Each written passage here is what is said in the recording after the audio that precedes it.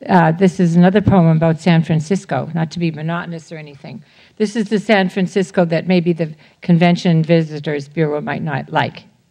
It's called San Francisco Sightseeing.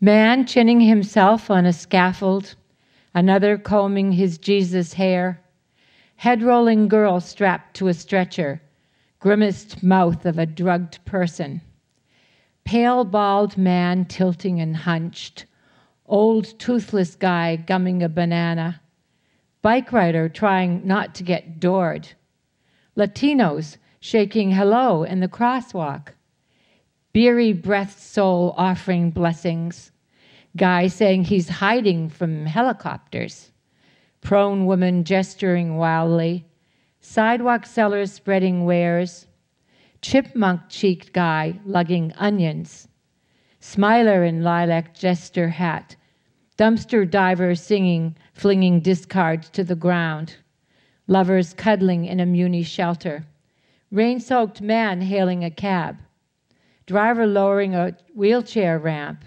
stooped, huddled guy in a blue parka carrying a bright orange bag, man on 19 Polk bus, where's my Wall Street Journal? Damn near noon, he says, then whistles.